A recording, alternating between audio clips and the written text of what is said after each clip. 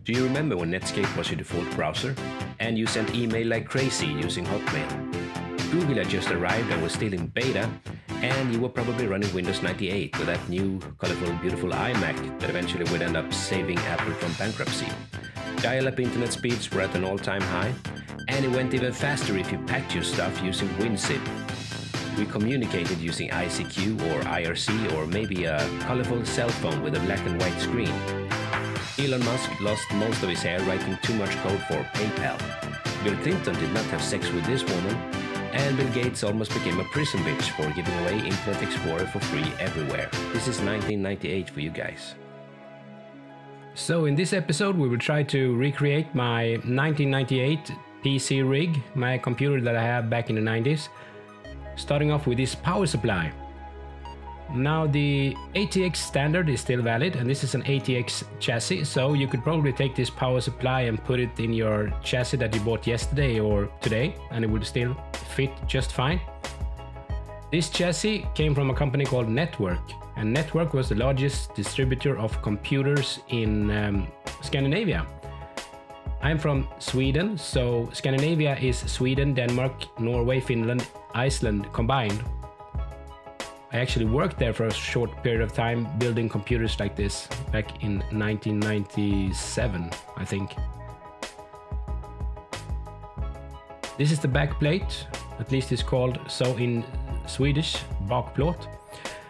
It's to prevent material to enter the back of the computer that can short circuit the motherboard.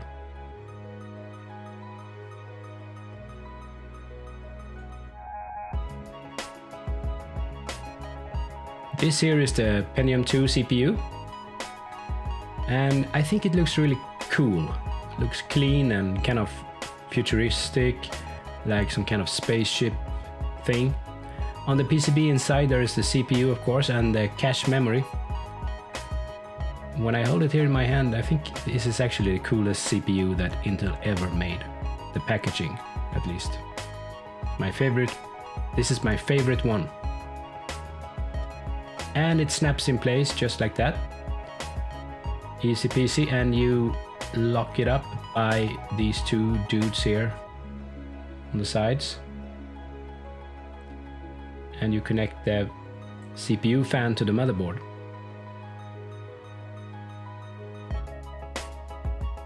And of course, you should never lift the motherboard holding the CPU like this. Of course, I always did that, and nothing bad ever happened to me, at least. I replaced the little coin cell battery on the left side, because eventually it will lose its charge and you will lose the BIOS settings.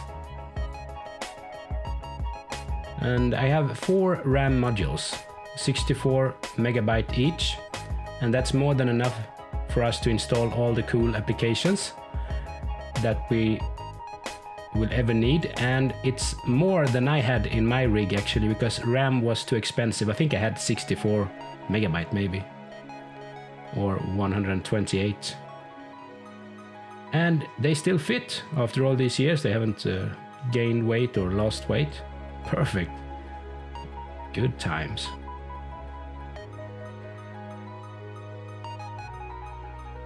Do you see this little blue thing here on the bottom of the motherboard, in the middle, in the center? This is a dip switch module, and the position of the switches tells the motherboard what kind of CPU is installed. So you need to consult the manual to find out what positions to use for each CPU. So it's time to lift the motherboard by the CPU again and place it in the chassis. The first thing I would like to do is to try to find out how to install the cables that run from the front. You can see them to the right here.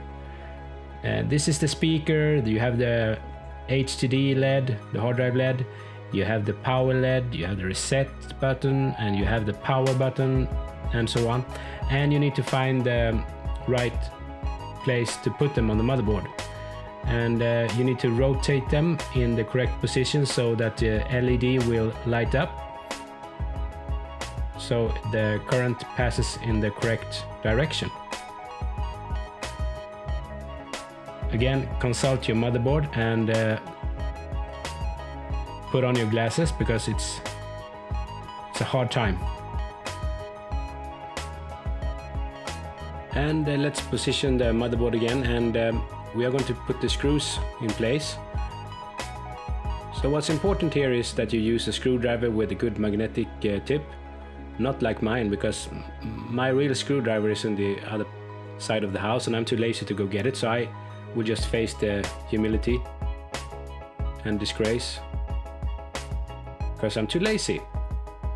But the most important thing, except that, is to position the motherboard in a way so there is no strain in any kind of direction when you put in a screw.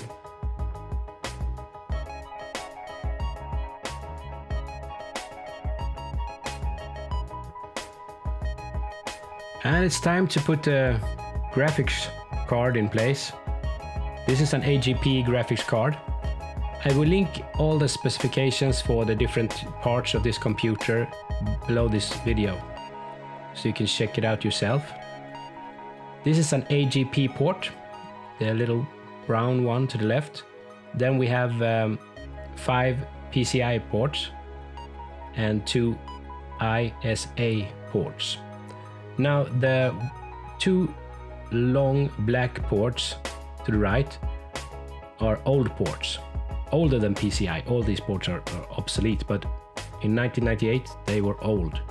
They were there to act like a bridge between this ISA standard and the PCI standard, because people still had the Sound Blaster in ISA, and maybe they had some modem card or some other expensive SCSI card, so they could still use them in this computer together with the PCI, the faster PCI slots and the AGP slots. So it's like a bridge motherboard between 2 different technologies. I installed a Sound Blaster compatible card and a network card, and also we will install a parallel port and a serial port card to provide true parallel serial port for this computer. Now I do this because I know that someday I will need it when I'm using a cranky old EEPROM programmer or any other kind of cranky old device.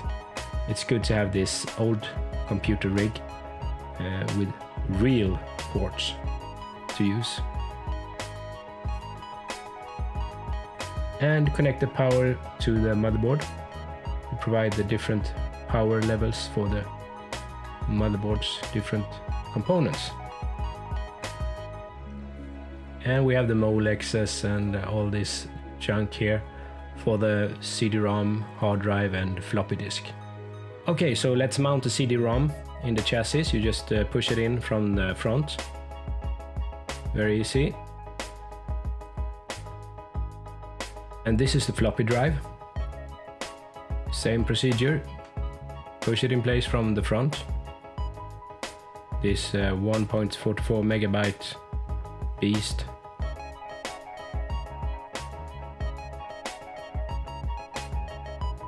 And this is a cool little gadget that lets you dock your hard drive from the outside without... I can remove the hard drive without opening the chassis, and I can just slide in another hard drive if I want. So it was a pretty cool thing. Came with those silly little keys that were the same no matter what kind of device you had.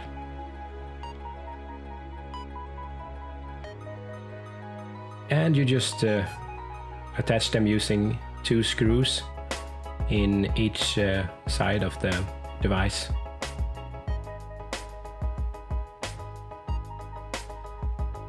This is an IDE cable. You can connect 2 devices per channel. You have 1 master channel and 1 slave channel on the motherboard. And if we connect this cable to the motherboard, we can then connect the CD-ROM and hard drive to the corresponding channel. I will put the hard drive on master and CD-ROM on slave, and as you can see, it's now connected to the CD-Rom. And looking at the hard drive, you can see some jumper settings here. By removing the jumper, we get a single device in the chain, or we can select slave or master, depending on what we want to do with it. Just turn it around here and we can see the little white jumper here, and we just do our choices here and everything will be fine. And the computer is still sleeping, resting. It looks pretty nice. And we can see that most is in place. We have the graphics card, audio card, network card, and the IO card, RAM, CPU. Now there's a problem with the AGP port. The problem is that sometimes the cards in the AGP port wiggle loose, meaning that the back of the card will come loose, pop up, and maybe short circuit or something scary like that. So we have to fix that. And there is a small white plastic thing here to the right that is intended to sort of make a quick fix for this problem. And you have a hole in the bottom of the graphics card. So you just put something there and anchor it to the white thing there. Easy. And it's worth to do. Now it's secure, and all the precious color in the graphics card will not pour out of the back of the card if it's not horizontally in correct position. So we can be safe and assured that all the graphics will be left and kept inside.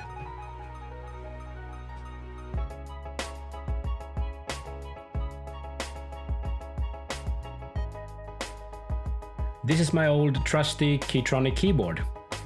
I just tried it out and I realized that it's still amazing, and I kind of want to use it, and I kind of loved it. I used to write so much code on this one, and it's actually better than the one I have. So maybe PS2 to USB or something like that. We see. And this is just standard Microsoft ergonomic mouse with a scrolly thing in the center there. Okay, so let's see if we get an explosion or a working computer. Well, the power LED is working and the hard drive is spinning, and the screen is actually showing something. It's the BIOS counting the RAM, so everything looks fine. In the next episode we will install the operating system Windows 98, games and software. And thank you for watching.